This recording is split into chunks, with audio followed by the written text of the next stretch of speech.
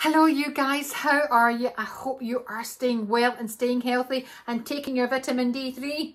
My name is Joanie. Welcome to my channel, Joanie Loves. Please, before we go and hit that subscribe button and that bell, that would be so cool. So today I'm excited because we're going to chat about Rosie Huntington-Whiteley's go to bed routine, skincare routine that she did for Harper's Bazaar recently. This is one beautiful English actress and model. She's 33.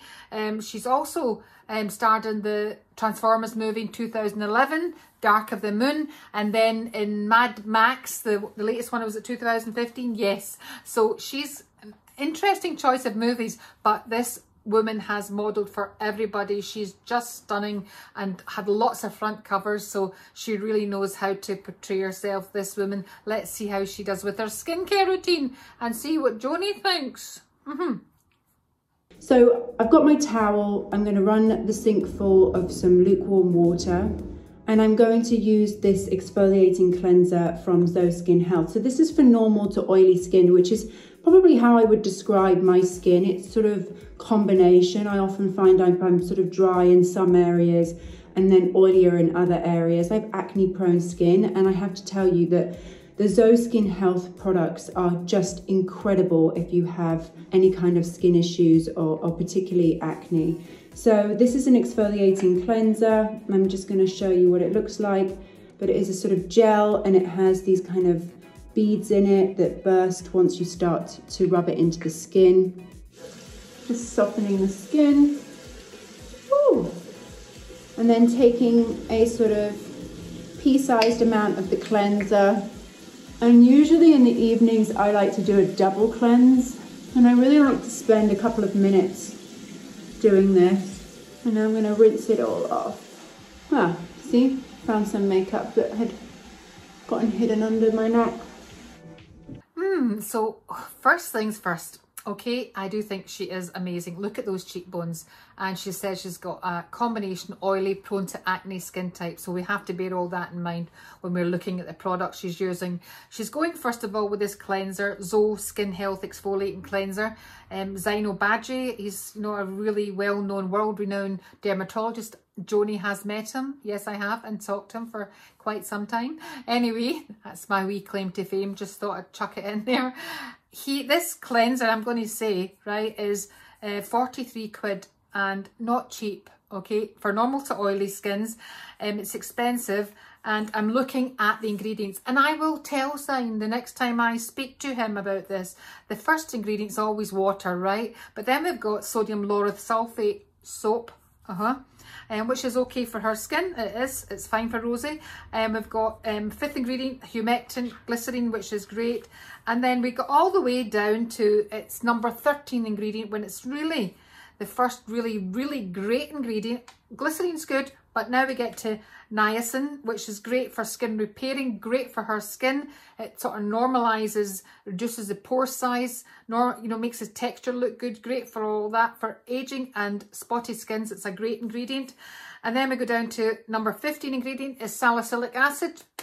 Great again, because remember, BHA, salicylic acid, is going to clean out the pore and stop the pores from blocking up. So it's great for her acne. It's got vitamin E in it. And then we've got perfume in it, and that's the one thing that's spoiled it a bit for me. So it's got perfume in it, not great, don't like it, especially, there's no need for it. Niacinamide, the next ingredient, and then we've got colouring agents in it. So really, I'm going to be honest, okay, I think there's maybe 3 ingredients in this out of quite a lot that I think are really good, but not as good as people think this. It's not, and I think that I could definitely recommend a better one for Rosie. I would definitely be putting some glycolic acid in that as well, in that cleanser. We then could be talking about maybe it's a bit better, but let's go on. I did think it was great. She said she rolled out the face cloth in lukewarm water. That's great. And she took it off and she double cleansed. I thought she was really quite gentle. I did like the jojoba beads in it. I thought that was great because they do not tear the skin surface. So I do like that. And what I was going to think is, why is she not doing her neck? Now Rosie's 33, it's not really got to her yet, and she's got a beautiful, these models all have these long necks, don't they? try to stretch mine a bit here, but I think that that's a bit that missed for me. I do like her Jim Jams, they're really cute, but I do like to see them doing their neck because she's teaching us what she doesn't, you know, she should be teaching us really, let's do it 100% properly. So just saying, Rosie. So now taking a dry body towel, I just like to pat my skin dry really quickly.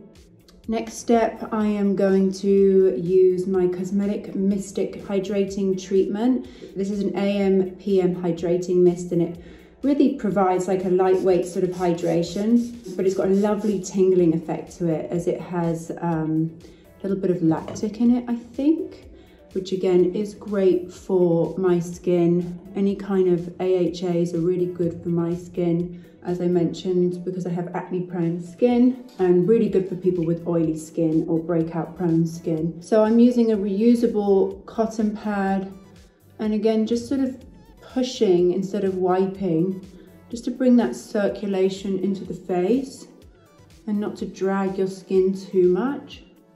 And this also will help remove any kind of residue of the cleanser. So once I finish that, the next step Oh, I'm laughing because this, I don't see the lactic in it that Rosie thinks is in it. No. Cosmetics Mystic Hydrating Treatment. What a name. Cosmetics Mystic Hydrating Mystic. This is an expensive toner. And I don't like this because it's got witch hazel's the first ingredient. Not, you know, witch hazel is sensitizing, and to most people that use it. I'm going to say that first of all. Then it's got alcohol, so that's, you know, first of all we've got an astringent, which can be sensitizing to most skins. Then we've got a drying alcohol in it. That's not good. Don't like that. And then it's got, you know, fourth ingredient, glycerine. Okay, and then it's got, which I think is good, a good polyhydroxy acid. So that's another exfoliating type thing in this. It's quite good. You know, it's got volatile plant oils that I go on about. There's a few of them, crikey Mikey. There is, I think I can see 4, but it's got, you know, aloe, the moisturizer. It's got the powder in that, so that's hydrating. But wait a wee minute here. This is great. This is a good one. Cassia angustifolia seed polysaccharide. That's an alternative to hyaluronic acid, and that's from the senna plant, and that's an antioxidant emollient, and that's near the end of this ingredient. So talking about leaving the good ingredient till near the end of the bottle or the end of the ingredient list, I don't like that. And it's got perfumes in it again. I don't like the perfumes in it. So what am I going to say? I'm going to say to her, she thinks it's hydrating, and this could definitely be sensitizing. Why I was laughing was because if you check her eyes out, I'm just pointing this out, her eyes look quite here and here, especially the left hand one. There's a bit of sensitivity going on here, and she put that pad, albeit it's one you can use again, she put that pad with these drying alcohol type things and astringents close to her eyes. No, don't do that. Please don't do that. I don't like that being done. No, that's sensitized. So I would say this is full of dry and sensitizing ingredients. And the only thing is cosmetics is cruelty-free and paraben-free. But I don't think this is a great thing for her to use. No, I don't think she needs to use it after that cleanser. No. Sorry, Rosie. Actually like to do, and I only learnt this recently, is to apply my eye cream first. One of the things that I think we often do is apply our eye cream actually last, or at least that's what I was doing. And just to protect the eye area, because I'm going to apply some retinol and some actives afterwards, you just want to make sure that you kind of create that barrier with a bit of an eye cream first, because you just don't want any of your actives going up too close to the eye. So this is the Shani Darden Intensive Eye Renewal Cream. This is actually really new. Shani has been a facialist that I've seen in LA for, oh my gosh, it must be going on like 7 or 8 years now. And she's a good friend of mine, and I absolutely love her product. She really has helped to change my skin over the years. So if you're ever in LA and you're looking for an amazing facialist, definitely recommend her. I'm just going to apply this lightly to the eye area using my middle finger or ring finger. So it's got a really lovely, thick, indulgent feel to this cream, but it absorbs really quickly, so you're not rubbing for too long. So I've done... I like that. I like that what she said there. So listen up, Joanie Darden Skincare Intensive Eye Renewal Cream. That was applied quite well. She did go over this sensitivity bit here that I did see. I was so glad about that. And I absolutely agree that you should put on your eye cream first and then your active. So that was good. And I think Joanie may have told her that. And if I'm ever in LA, I am going to look you up, Joanie, because you've trained her well. That's really good.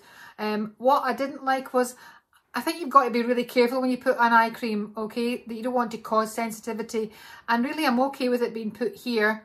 Okay, but the movement of your eye pulls the cream down, so I wouldn't be I thought she'd put it a bit close to the lid, and that would be close to the hairs, the eyelashes, and that can cause sensitivity. So just watch out, but really, really good the way she was talking about it and applying it first.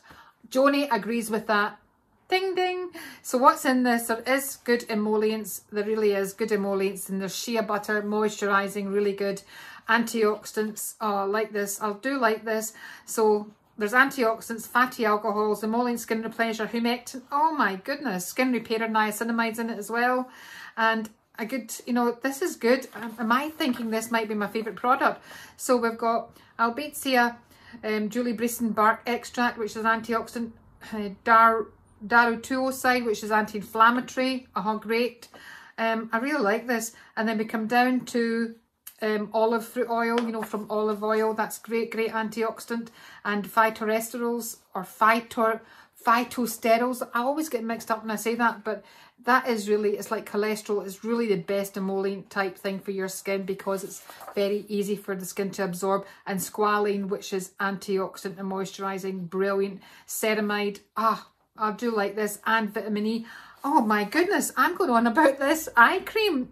This has got to be my, so far, my favourite product. £62 for 15ml. It's not cheap, but the list of good ingredients is far outweighs anything. There's nothing I can see that would me off this. No, there isn't. So, oh, trust me to like when it's 62 quid. My eye cream, and the next thing I'm going to do is I'm going to use my Environ gold roller. So this is sort of an at-home micro needling tool, and just very gently I like to pull back my skin from the ear and up from the top of the cheekbone. And obviously this is creating sort of very minute little punches to the skin, which is really going to help any product that I put on afterwards absorb. And I find that this just makes my skin so dewy and radiant the next day. I don't know what it does, but it's incredible. So I would like to concentrate on the forehead, anywhere that I might have any fine lines beginning to show. Let's just stop there. I am not for doing this microneedling at home. I'm sorry if I've annoyed anyone out there, but I've had too many experiences with clients who have done it and I'm not happy about it. If I had a client that I knew that I'd really trained to use it properly and, you know, taught her how to use it, I'm just thinking, but generally speaking, I'm not happy about derma rolling. It's called microneedling or derma rolling. I do this treatment myself on clients, but I would not advocate it. This needle and the needles around this, and when they're rolled over the skin, puncture the skin. It causes a couple of things. Is when you do that in a salon type clinic, it's a brilliant treatment. It really is, because you do put little puncture holes in it. It helps actually as well. It breaks up dead skin on the outside surface, so it helps dead skin to come off. So it does have that. And remember what I'm always saying, when you get dead skin off, new skin's coming up underneath, so it helps definitely that. It's great for stimulating collagen, getting blood flow to the skin, especially for if you've got any clients or anybody it's still smoking. It's sometimes really good for them, but it's not good for the majority of skins that are sensitized, that get broken capillaries. You really got to be careful who you do this treatment on. And she has got this combination skin, Rosie, so it'll be a bit more thicker, the texture will be a bit like that she can get away with it. But I'm going to tell you just now, I am not keen on you doing this as an at-home treatment, because if you do it incorrectly, if you go, you know, one thing she did brace. I thought that was great. She braced, so she was doing that bit right. But you know, so many people will do this treatment at home and it will create these little holes in their skin. They might annoy some of their broken capillaries, but then if they put something in it on top of that after they've done the treatment that goes right into skin, and it's not the correct serum, or it's something that's too strong, that will make the skin sensitive. I'm just against anything that you can do that can damage your skin. So please, if you're thinking about this, speak to your local master esthetician before you buy one of these, please. And that's all I'm going to say, but be very careful about these.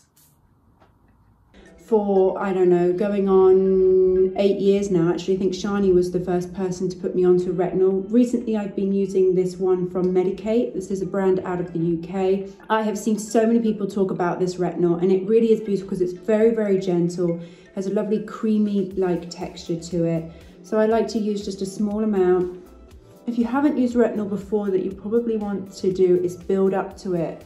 So you want to start by just using it once a week, and then gradually build up to a couple of times a week or every other night, and then really you want to be using it every night. I think oftentimes people are a bit nervous about retinol because it can leave your skin really dry if you sort of delve into it too quickly. But retinol, again, for me, really helps with any kind of acne marks or scars that I have left over, fine lines that are beginning to show, and just general kind of evenness and tone across my skin.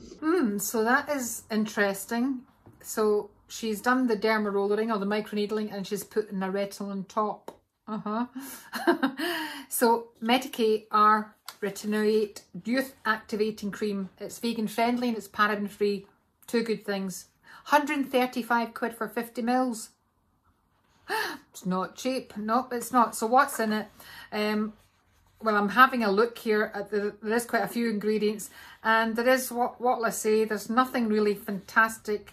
Well, polyhydroxylactic acid is number 4, so I can handle that. That's good, that's good, that's good. And then we come down to number 10, it's vitamin E, yeah. 11, sodium hyaluronic acid, good, great. But it's putting itself off as being retinol, but it's not till number 14 ingredient, 14th ingredient. But it's got retinoate, which is a good form of retinol, delivering skin repairing and skin rejuvenating. So yeah, it's good, but it's number 14 ingredient, 14th, and yet it's saying that's what it is, a retinol youth activating cream. It's got vitamin C in it next, which is good, glycerine, hydrating, and it's got canola oils, that's fine. And I think it's okay. I think it's an okay product. I just think it's a bit funny that it's number 14 before you get to the retinol, you know. So it's, to me, this is too expensive. Where the formulation's been made, 135 quid, it's too expensive for where the retinol comes in the list.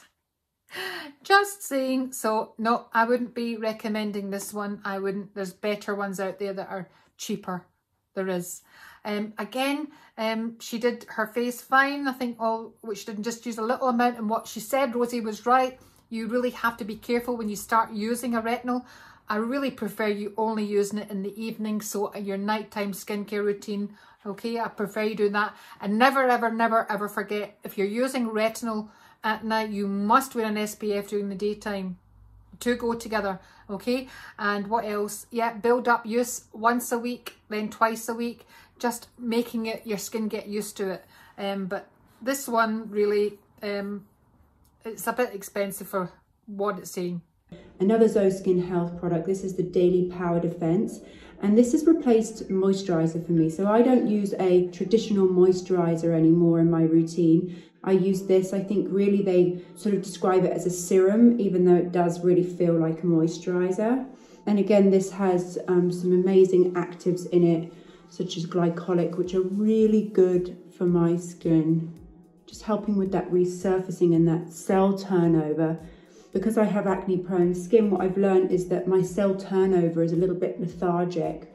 And so any kind of actives, retinols are really going to help with that. And since using these products, I've definitely found that my congestion is much more managed. So that's interesting, isn't it? So she's put a retinol on, she's done, and then she's put on something with glycolic acid. I do think it's probably in the right way that she's done that, putting the retinol on first and then this. I do think that's right. I know where she's done this for Harper's Bazaar, would have definitely layered it and let it sink in a bit longer before applying the next one. I like to give your creams enough time to, when you're layering them in the evening especially, to really get the full use that they're working. Let them absorb really well first before you put the next layer on. So, you know, a good few minutes. This one here, the Zoe Skin Health Daily Power Defense, is 50 mils for 70 quid. Again, not cheap. It's cruelty free, which is great. And looking down this, it's got nice emollients, humectants, skin replenishers, fatty alcohols, which is great. And again, this is something that's going to, I'll need to talk to Zainab Baji. This is, I'm not going to even count this, but the retinol is right way down in, you know, really down in the list of ingredients. So, I'm just saying, but what is annoying? Oh, here, this is a good one. It's got mouse ear cress, okay, which is interesting. Arabidopsis thaliana extract, which is mouse ear cress. Why do they have these really hard to pronounce names when they can just say, well, mouse ear cress? That's much easier, isn't it? This is a plant extract that sees the damage in your skin and then puts the systems in. It's almost saying, right, this is how you fix this, and it directs the skin how to fix itself. I like that, I like that. So that's in that, but again, halfway down the list, not great for me. And then we've got, oh goodness, here we go again. With Zoe Skin Health, we've got 1, 2, 3, 4, 5, 6, 7 bad volatile type plant oils. Now, you know, I have listened to Zainab Baji talk. I've been to his seminars and sat in the front row actually and questioned him. You can imagine, can't you? And I know that he really wants to fix skin, and that's what he's talking about when he's talking about what you can do for aging skin and for acne skin. And really that's the type of skins that he focuses on. But he's putting in things that probably won't aggravate a thickened skin type, which Rosie's saying that she's got. She's just mentioned it there. Her skin doesn't renew quickly, but these types of volatile oils will definitely aggravate other people. They will. So I'm not keen on this at all. And then we've got at the bottom, which I think is great, near the bottom of the ingredient list again, crikey Mikey, palmitoyl tripeptide 1, which is skin restoring. It's really good. 2 palmitoyl tripeptides, they're great, but it's too late in the formula, you know. And another retinol palmitate, great, but where they come in the list of ingredients, you know, it's not that great. It really isn't. So I will be talking to this man when I see him again, or he'll be like missing me out if he hears me talking about him like this. So here we go. With really hydrated lips. This is the Youth Lip Elixir from Is Clinical, another incredible brand that I've been using for many years now. And what I love about this is that you go to bed with it on and you wake up and your lips are just so lovely and hydrated. It's sort of like a kind of overnight treatment lip mask. And I love that it's not too shiny or sticky and it's going to get stuck on your pillow. And just leaves your lips looking really plump and even. I'm going to take out my hair and what I like. So I think we'll stop it there and just talk about this Is Clinical Youth Lip Elixir. £52 for a lip elixir. It's £52 for that little thing. But here, look, the first ingredient, cocoa butter, extremely moisturizing. Second ingredient, vitamin C. Third ingredient, hyaluronic acid. My goodness. And then we've got a whole blend of great enzymes that protect from environmental damage. I'm really loving this. And then we've got, again, ultra filling spheres. But I think this is great, the way that the companies market stuff. But I love this. Ultra filling spheres with fatty alcohols, skin replenishers, hyaluronic acid, and a prebiotic which feeds the skin with hydration. It's so good, that. Then vitamin E, shea butter. Oh my goodness, palmitoid tripeptide one, again a skin restorer I mentioned again. Oh, this is great. Wow, I really like this. It's 52 quid. Oh my goodness. I really like that. I really do. Do I think it's expensive? I do. But it's got brilliant ingredients in it. So to me, I think she's going along the right roads. Okay, Rosie's going along the right thought processes of what ingredients to look for. I just think there's a couple in there that really we could get better brand for her. I did love the Shani Darden Eye Intensive Cream. Will that be my favourite, or will it be this Youth Elixir? Both are expensive. Oh my goodness, both are expensive. I thought they were really good. I think it's great that she's using retinol for her skin type. And I'm going to say this, if you've got this thickened skin, combination skin prone to acne, flare-outs, I definitely do recommend that you look at retinol. Remember, retinol was really discovered in the 1970s specifically for treatment for acne. So she's got it right there. She's a great looking woman. I love those cheekbones. I wish she had done her neck. I do. I wish she'd done her neck. That would have been better for me there. So she's on the right roads using retinol. She's talking about AHAs for her skin. She's thinking about the skin renewal. I do like that. She's on the right roads. Just if you get a hold of her, get her to give me a wee ring. That would be good. So I hope that was interesting for you. I think it's always great to do these reaction videos that celebs go and they tell you what they're using, and half of it is, are they getting paid to say that by the company? You're always thinking that, aren't you? Is this just another marketing tool? I don't know, but anyway, it's always really such a good laugh to see what they're doing. Please have a great week, and thank you for watching this video to the end. I really appreciate it, and please, if you really can share this with someone, that would be good. So take care. See you next week. Bye.